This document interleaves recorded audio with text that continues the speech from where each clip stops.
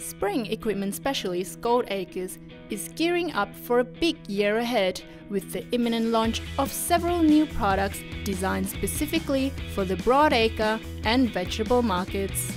Manufactured locally at a facility in Ballarat, the machines were developed on the back of customer demand and were built to suit local conditions. The company's new G8CT tracked sprayer is fast becoming the talk of the town with its sheer size and impressive tracked undercarriage.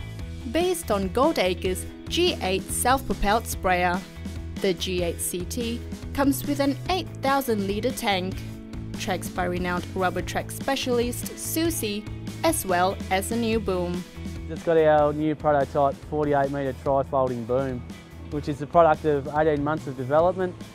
The boom itself can fold in 3 different configurations, so you can have it at 20 metres, 36 metres or 48. Based on our Tri-Tech boom, which is a 3-way suspended boom, which we have suspension in the yaw, the roll and the up and down. The boom itself, we've tested it to ride really well. We think it's going to be a bit of a winner with the 8,000 litre product capacity, 48 metre boom. It should be great for controlled traffic. The G8CT is currently in its testing stages, with the finalised product expected to hit the market in 2018.